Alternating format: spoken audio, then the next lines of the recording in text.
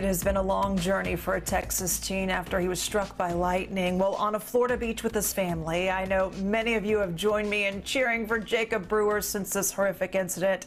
And he joins us this morning along with his mother, Barbara. Good morning to you both. Good to see you. Good morning. Hi there, hi there, hi there. Okay, Jacob, so it has been, it's now been 1 year since you were hit by the lightning. How you doing today?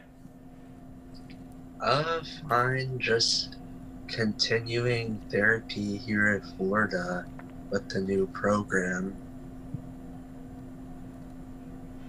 Yeah, you know, Barbara, you and I have kept in contact over the last year, and I know you guys have traveled all over the country, multiple hospitals, Chicago, back to Texas, now back to Florida, hoping for a miracle, hoping to get Jacob walking again. It has been a roller coaster of emotions for you, for your family, for Jacob. What keeps you guys going? Probably our faith, and also just we've become a stronger family through all of this, and the letters that we receive, the prayers that we receive, it helps us keep going. You know, all of the words of encouragement. It's amazing. I mean, we get letters and cards from all over the country, and it really keeps us going. Yeah, you guys are from Fort Worth. I know you have a huge team of people cheering you guys on. And I think what is so neat now is you guys are really working to warn others about the dangers of lightning. And Jacob, it's not like your family was like sitting on a beach in the middle of a storm. Like, I mean, this storm came on quick and caught a lot of people off guard. And this could happen to anyone, right? Oh yeah, definitely. It was like, I don't really remember it that well, but from the pictures, you know, it was like, it looked like it was way off in the distance, actually. So, and there's like a ton of people still on that beach. So, yeah, it's not like we were alone there. Yeah, you know, Barbara, we don't have beaches like that, but we have lakes, we have sporting events that are going on outside. I mean, we got a whole lot of lightning, and I mean, so I think that's the concern, is that we just get the message out that this can be serious, this can be deadly. Yeah, it really can. We were shocked to hear that this past weekend, another teenage boy was struck by lightning on vacation with his family from Georgia. And to hear that another family is going through what we went through, it was very hard for us to hear. In fact, immediately when we heard, we prayed for the family. We wouldn't wish this on anybody.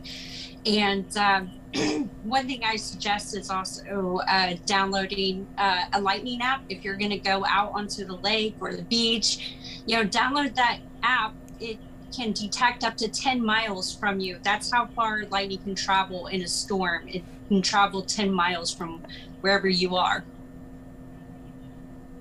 Wow. Yeah. You know, anytime my family sees dark clouds now, we think Jacob would want us to check and see how close that lightning is. And yeah, within 10 miles, get out, get inside. Well, how long do they think treatment's going to be there? What are you hoping for? What's the prognosis so far? We have a lot of positive. I think Jacob's getting stronger from it. What do you think, Jacob? Yeah, it's a little hard to tell, but this new muscle movement is getting a little stronger each day, so yeah, there's some progress there. Definitely, yeah. And so it lasts about 12 weeks. We go every single day. This machine is totally different than anything we've used before. And the thing is, with Jacob's case, it's an electrical injury, and so it takes time for the nerves to grow back and to heal. Yeah.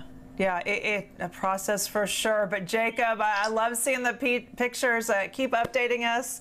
And I know hopefully you guys will be back in Texas soon, and we'll have another party for you, okay? Another parade, if you will. I love seeing the last one. So I know. Thank you. All right. Keep on keeping on. Have a good one, We will, guys. for sure. Okay, bye.